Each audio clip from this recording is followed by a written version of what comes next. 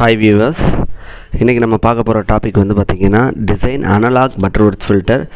previous question என்ன பார்த்தோம்னா design digital Butterworth filter calculate பண்ணிருப்போம். அதாவது HIIR கால்குலேட் பண்ணிட்டு அதில இருந்து H of Z find out பண்ணிருப்போம். இது வந்து இந்த क्वेश्चन வந்து என்னன்னா டிஃபரண்ட் क्वेश्चंस, பட் இதல நீங்க HIIR வரைய மட்டும் என்ன பண்ணுங்க கால்குலேட் பண்ணுங்க.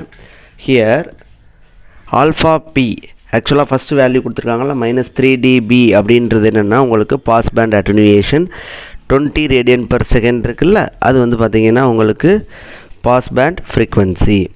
லைக் -10 dB அப்படின்றது வந்து stop band அட்டெனுவேஷன். then 30 radian per second இருக்குல்ல, இது வந்து உங்களுக்கு என்னன்னா stop band frequency. here stop band attenuation, pass band frequency, pass band attenuation. ஓகேங்களா, அதுதான் கீழே எடுத்து எழுதியிருக்கேன். alpha p is equal to 3 dB, alpha s is equal to 10 dB, ohm p is equal to 20 radian per second, ohm s is equal to 30 radian per second. இப்போ நீங்கள் என்ன calculate பண்ண போகிறீங்கன்னா to find the order of filter. order of filter n calculate பண்ணுறதுக்கான formula என்னன்றதை உங்களுக்கு என்ன பண்ணியிருக்கேன் இதில் கொடுத்துருக்கேன், செக் பண்ணிக்கோங்க. n greater than or equal to log of root 10 power 0.1 alpha s minus 1 divided by 10 power 0.1 alpha p minus 1 divided by log of ohm s by ohm p. இதான் உங்களுக்கான formula. we have all datas like alpha s, alpha p, ohm s and ohm p. அந்த value ஃபுல்லாக என்ன பண்ணுங்க, இந்த n என்ற ஈக்குவேஷனில் alpha p, alpha s, ohm p, ohm s இந்த வேல்யூ ஃபுல்லாக நீங்கள் என்ன பண்ணிடுங்க சப்ஸ்டியூட் பண்ணிங்கன்னா உங்களுக்கு என்ன கிடைக்குமா, log of root 10 power 0.1 alpha s பதிலாக என்ன இருக்குது 10 minus 1 divided by 10 power 0.1 alpha p யோட வேல்யூ அட்டெனுவேஷன் பாஸ் பேண்ட் அட்டெனுவேஷன் வேல்யூ 3 அது சப்ஸ்டியூட் பண்ணிங்கன்னா என்ன வரும் 10 power 0.3 minus 1 10 power 1 minus 1 divided by log of 30 by 20 30 by 20 divide பண்ணால் என்ன வரும் log of 1.5 கிடைக்குமா. நெக்ஸ்ட் பார்த்தீங்கன்னா இந்த வேல்யூவை ஃபர்தராக சிம்பிளிஃபை பண்ணிங்கன்னா உங்களுக்கு என்ன கிடைக்கும்,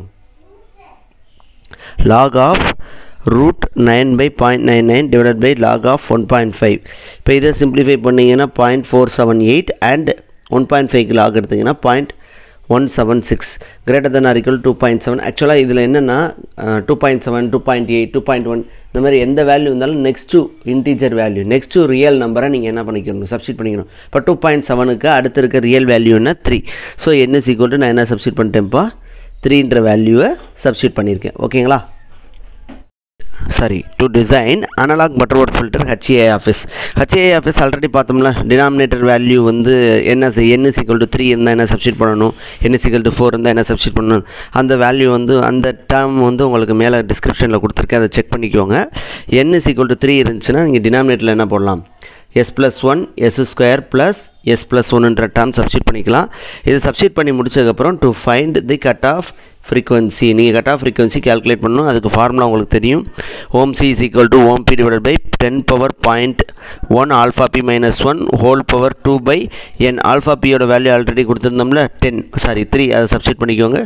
n வேல்யூ என்ன கால்குலேட் பண்ணோம் 3, அதை இங்கே சப்ஸ்டியூட் பண்ணிவிட்டு இதை சிம்பிளிஃபை பண்ணிங்கன்னா 20 divided by 0.999 இந்த வேல்யூவை டிவைட் பண்ணிங்கன்னா உங்களுக்கு ohm c என்ன வரும், ohm c is equal 20.01. இதை ரவுண்ட் ஆஃப் பண்ணி நீங்கள் ohm c க்கு பதில் என்னென்னு எழுதிக்கோங்க 20னே எழுதிக்கோங்க. நெக்ஸ்ட் இந்த ohm c வேல்யூவை கால்குலேட் பண்ணதை வச்சு நீங்கள் என்ன கால்குலேட் பண்ணணும், ஃபைனல் HIIR வேல்யூ கால்குலேட் பண்ணணும். அது ரொம்ப சிம்பிள். அந்த HIIR இருக்குல்ல, HIIR is equal to s வர இடத்துல நீங்கள் எஸ்க்கு பதிலாக என்ன சப்ஸ்டியூட் பண்ணணும் s divided by ohm c value already என்ன கால்குலேட் பண்ணிக்கோ 20. இந்த 20 எடுத்து இதில் சப்ஸ்டியூட் பண்ணிடணும்.